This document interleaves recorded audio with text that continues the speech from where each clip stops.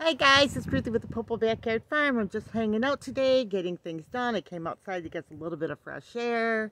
Sometimes if you just walk outside for a few minutes and get some fresh air, you feel just so much better. Anyway, I want to talk to you about one of my new hobbies. I have like a million hobbies.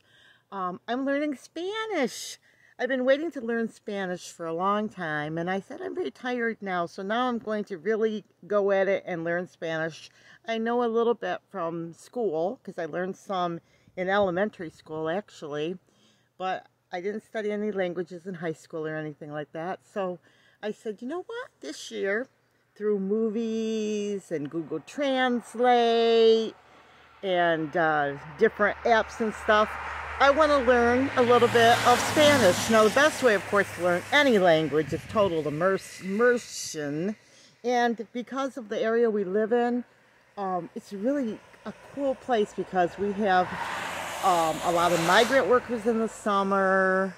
We have a resort area. We have the regular country people.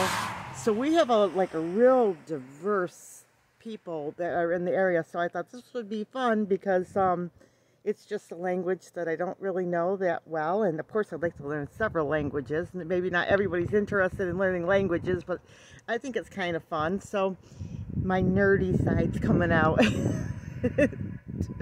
I have a million hobbies, as I always say. But anyway, I just thought in my spare time, so I'm just going to, as I'm cleaning and things like that, I'm just going to learn some Spanish. So